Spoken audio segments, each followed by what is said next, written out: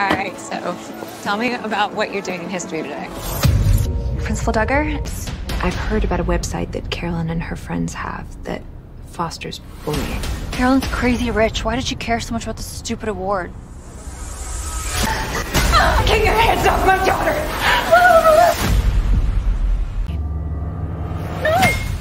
This is for Carolyn. I would do anything for her. Please let me go. Don't make this harder than it has to be. Carolyn Carter and her friends made to torment whoever annoys them. I have a parent conference with Paula Carter tomorrow afternoon. Will Mr. Carter be joining us? He's been overseas.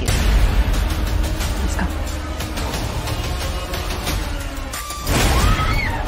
And if I need to speak to someone's parents, I will. Why?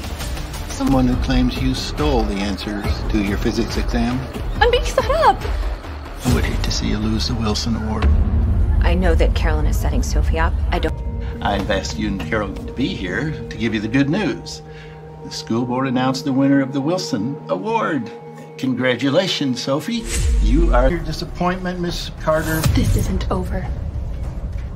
Look, Sophie, there's something that I have to show you. This website is something I can't ignore as a teacher. It's just some website. My mommy can fight my battles for me.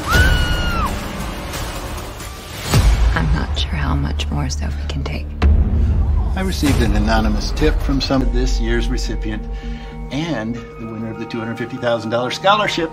This is rigged. Her mother works for the school. She must have influenced the vote. Now I understand. I don't know why. She's broke, okay? Her dad got caught stealing money from his company. Carolyn is setting me up, I'm sure of it. Is she?